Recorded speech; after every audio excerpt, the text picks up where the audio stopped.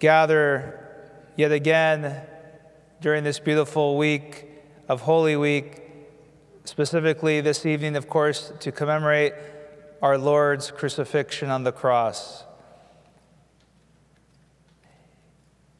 His crucifixion is the supreme example of love. We hear the word love all the time in our society. It's one of the most used words in so many places. And for us as Orthodox Christians, love is fulfilled in the cross. This, again, the crucified one before us, is the perfect definition of love. And all we can do is just be grateful for our God and how He feels about us and how He feels about the entire world.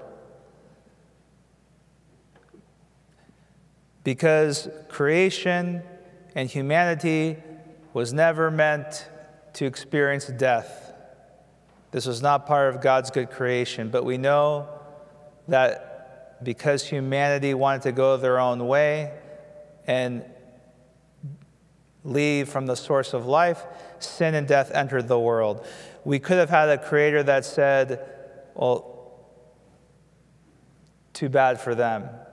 They disobeyed me.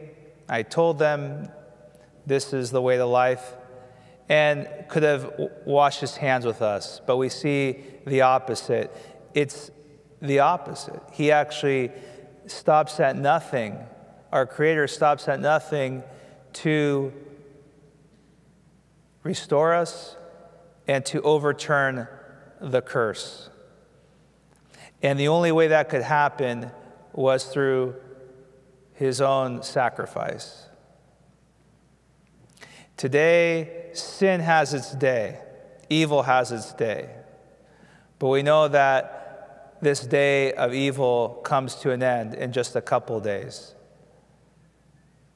And we know that this symbol of love triumphs over hatred and evil. There is nothing greater than God's love. And it is this love that renews the world. It is this love that we will celebrate as victorious in just a couple of days.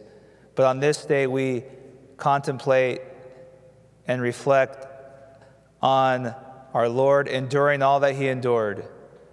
The suffering, the beatings, the slappings, the spitting, the scourging, and ultimately the cross. For us and for the world. And so it is good that we are here, my brothers and sisters, to reflect and to praise our God for His great sacrifice, which is, again, for all of us and for His whole creation. May the Lord and His love always be with you, and may we extend that love to all that and all those that we encounter. God bless you all. We continue our services this Holy Week tomorrow on Holy and Great Friday, where we continue the remembrance of His